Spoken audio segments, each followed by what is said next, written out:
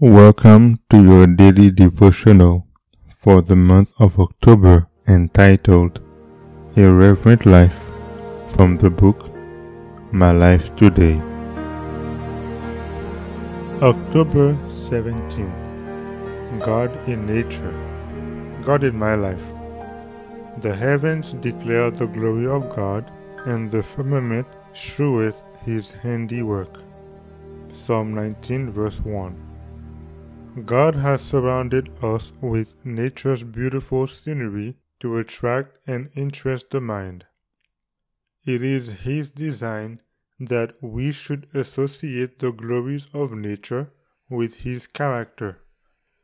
If we faithfully study the book of nature, we shall find it a fruitful source for contemplating the infinite love and power of God.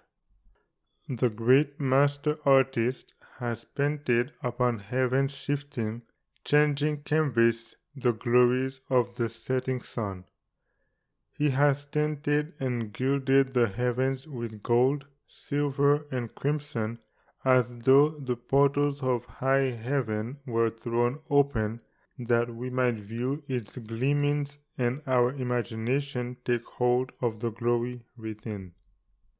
Many turn carelessly from this heavenly wrought picture.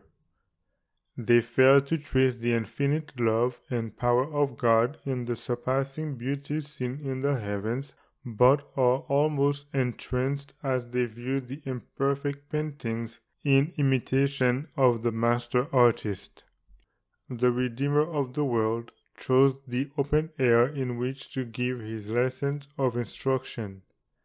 He chose the groves and the seaside, where he could have a commanding view of landscape and varied scenery, that he might illustrate important truths of the kingdom of God by the works of God in nature. Look at the wonderful and beautiful things of nature. Think of their marvelous adaptation to the needs and happiness not only of men, but of all living creatures. The sunshine and the rain that gladden and refresh the earth, the hills and seas and plains, all speak to us of the Creator's love. It is God who brings the bud to bloom, the flower to fruit.